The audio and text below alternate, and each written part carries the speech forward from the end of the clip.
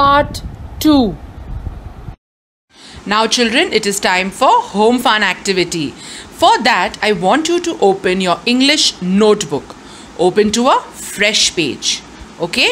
Now, dear parents, as you can see, I would like you to open to a fresh page.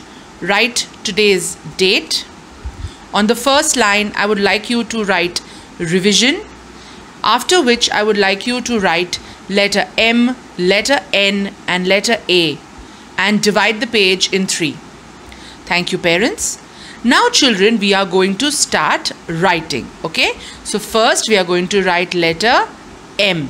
Come on, we will start from the first blue line. Yes, and we will go down, up, bumpety, bumpety, M.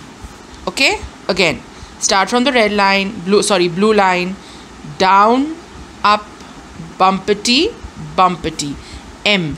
M says M. M says M. Okay, we will start like this from blue line. We will go down, we will go up again, and we will do bumpety and bumpety, M. After M, children, we will write letter N. Again, we will start from the first blue line. We will go down to the second blue line, up and bumpety, N. Start from the blue line, go down, come up, bumpety, N.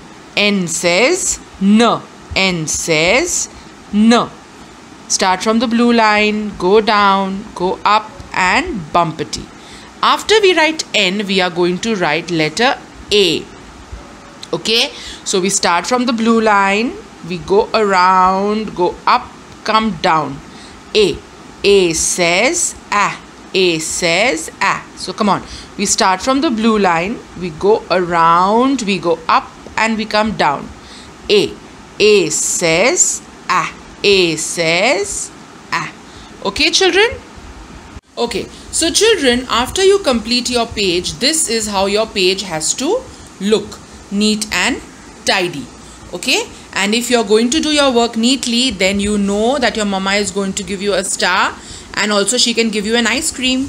Okay, so you're going to complete your revision of letter M, N and A very neatly. And children, also we are not going to use the eraser. Can you see, teacher has written but she has not used the eraser. So children, please complete your home fun activity, and I hope you have understood how to write letter M, N and A.